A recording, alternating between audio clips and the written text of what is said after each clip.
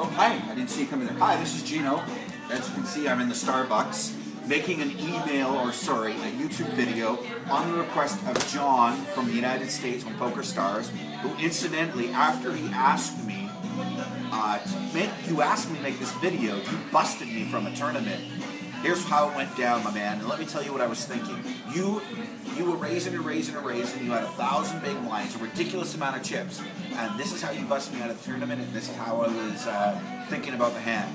You raised from early position, you raised to 1,008, the blinds were at 120, you had like some retard, like over 150,000 chips, some ridiculous amount.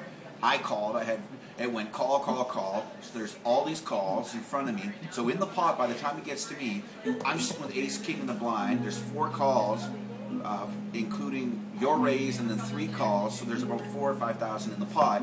I have 15,000 behind. Now I'm not folding. Now obviously my options are call, see the flop, and my other option is to fold, which of course I'm not doing that unless I'm like the biggest you know what in the world.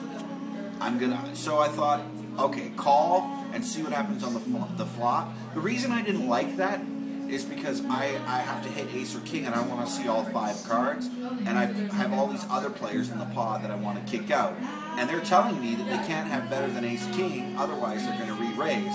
So I know you have a solid hand because your range is in there, but I also know you've been running good. So in the end, I decided to push it all in. You call, you had ace queen, I had ace king, blah blah blah, queen, I'm out of the tournament.